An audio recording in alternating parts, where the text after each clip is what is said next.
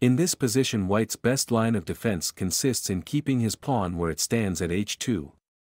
As soon as the pawn is advanced it becomes easier for black to win. On the other hand, black's plan to win, supposing that white does not advance his pawn, may be divided into three parts. The first part will be to get his king to h3, at the same time keeping intact the position of his pawns.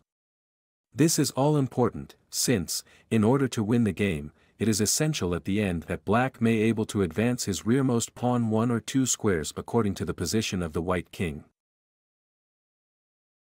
King g3. King e3. King g2. If king g4, king f2, h4, g6 will win.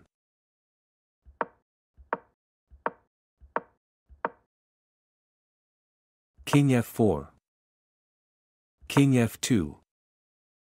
King g4. King g2. King h4. King g1. King h3. The first part has been completed. The second part will be short and will consist in advancing the h-pawn up to the king. King h1.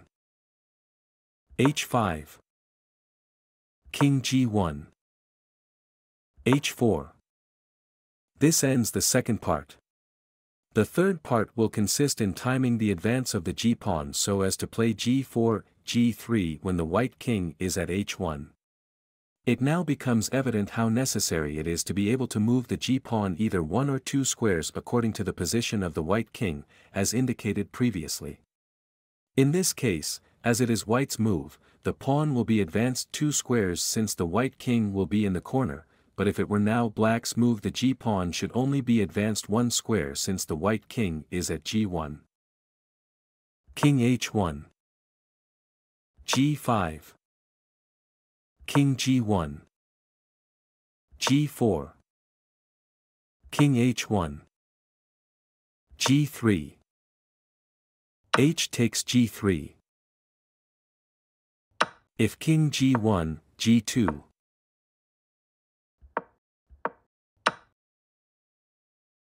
H takes g3. King g1. g2. King f2. King h2. Black wins. It is in this analytical way that the student should try to learn.